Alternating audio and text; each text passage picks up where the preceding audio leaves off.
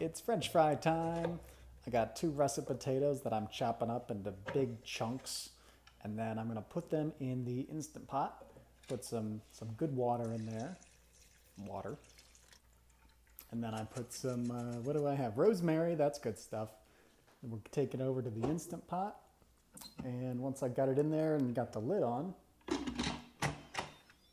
I'm going to pressure cook and set it to 5 minutes.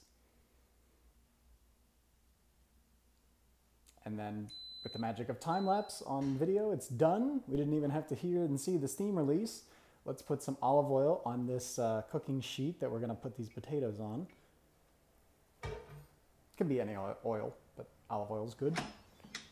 And then if you've got tongs handy, because these are very hot, water is steaming out of them, take some tongs and take a fry. Let it drain a little bit, and then, you know, if I squeeze this fry, it's just going to disintegrate. So you want to kind of get them to the point of being almost exploded fully, but still having a shell.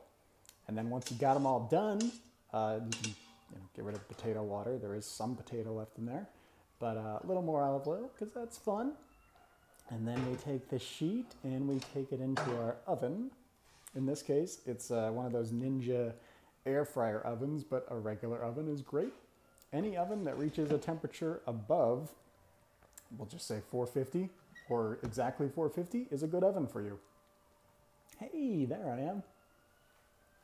And then, 45 minutes, halfway into the process, check them and just see how they're doing. One side will be brown. They're kind of stuck, so you want to just knock them into a hard surface there to kind of unstick some of them. And then we go about the process. This is the only really time-consuming part of flipping each fry individually.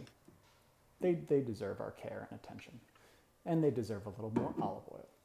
So once they're all set and happy, I'm going to put them back in the oven. There's like 25 minutes-ish left. Take another 20 minutes, check them. And how are they looking? They're sounding good. I can hear them sizzling. Sometimes I don't turn them as well as others. Whatever. They're going to be good. And then I actually switched my oven to the air fry mode for a bit of this. That was good because it does something different. But I don't think it matters. These taste very good, I can tell you that, air fry or otherwise. And then once you got them all, the big chunks, put them in your paper towel bowl to kind of soak up any oil that might not have cooked. And then I'm going to put some garlic because I like garlic. And I'm also going to put some more salt because salt is good as long as you haven't added too much of it. And that's about it. These are really good fries.